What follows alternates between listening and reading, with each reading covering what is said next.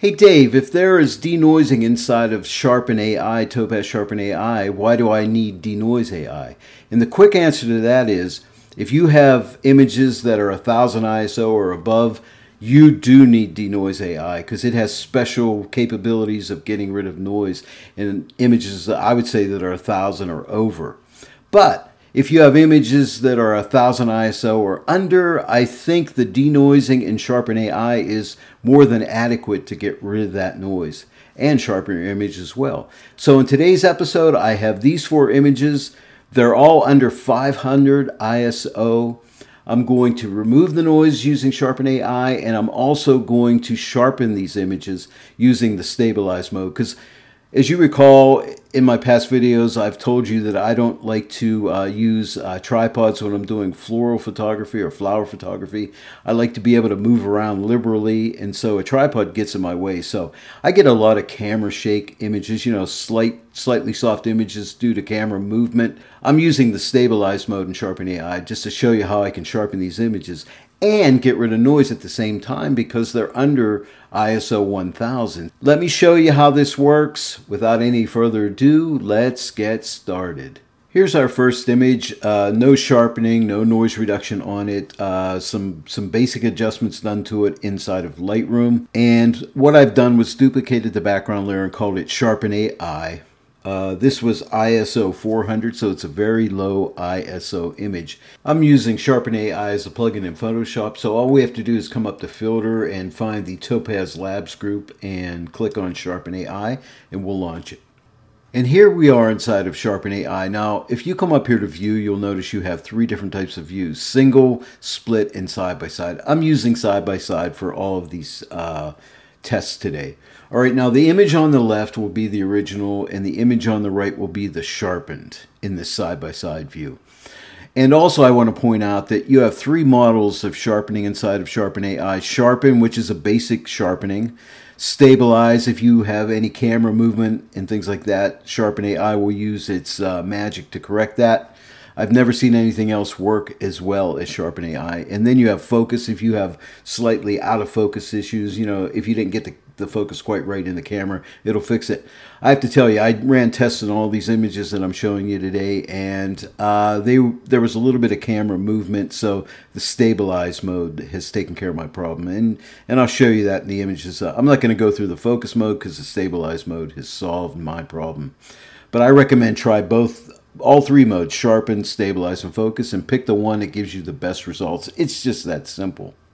I'm starting out here in the auto mode here, so now let's click on stabilize, and you'll see the image will get much improved.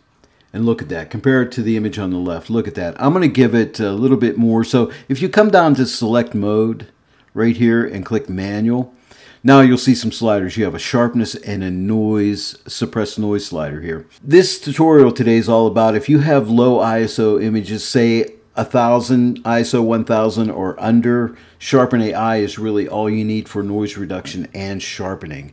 And I really wanted to make that very clear today. What I like to do is start out by looking at the sharpness here, and if I think I need a little more, I'm going to bump that sharpness up and take another look at it and see what we get. Yeah, and that's greatly improved it if you compare it to the left. Then what I like to do is, here's a nice little tip. See this navigation window up here?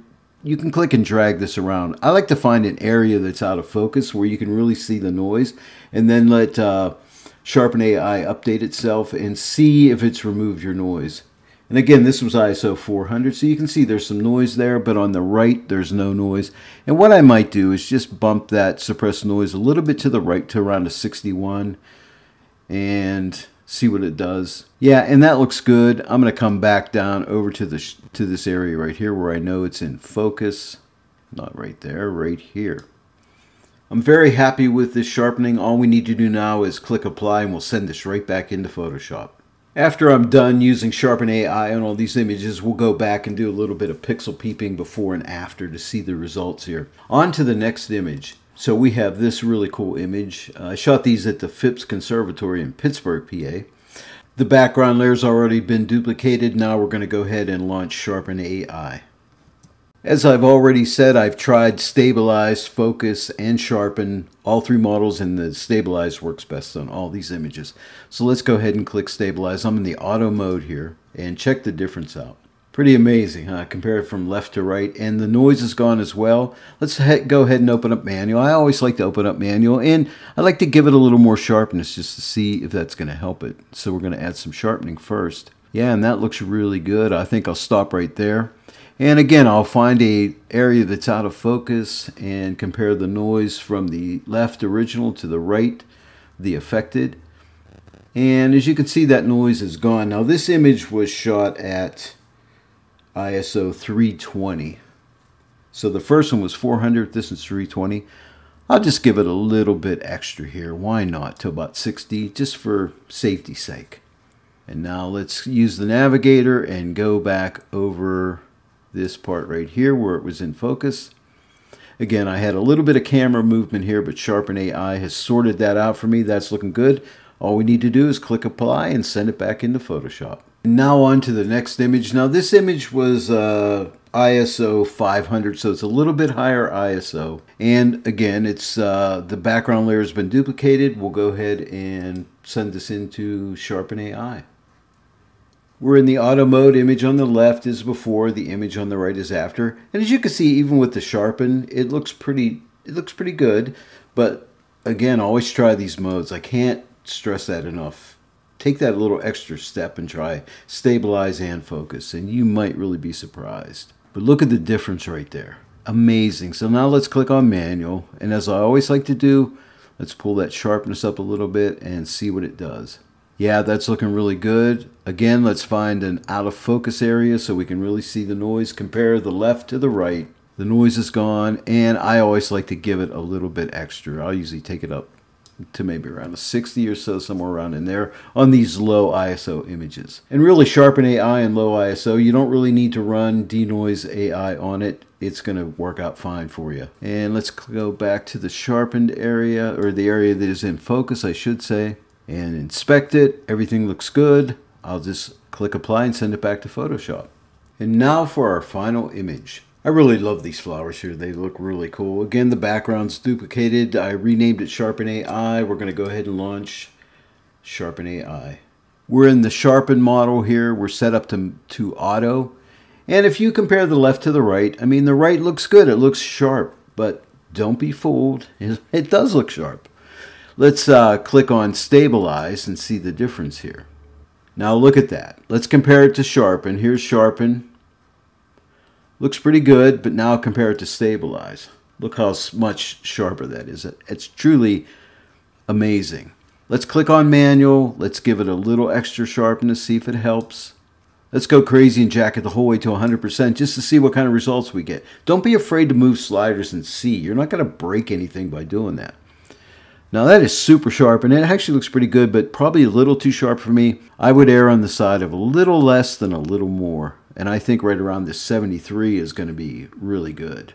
And that looks awesome. And again, I'm going to find an area out of focus and compare the noise level on the left, which is the original, to the noise level on the right, which has been affected by Sharpen AI. Yeah, the noise is gone, but I'm going to err on the side of caution. I'm just going to bump it up a little bit more here, just to be on the safe side. And let's use our navigator and come back into this area right here and take another look before we send it back to Photoshop. And compare the left to the right. Amazing.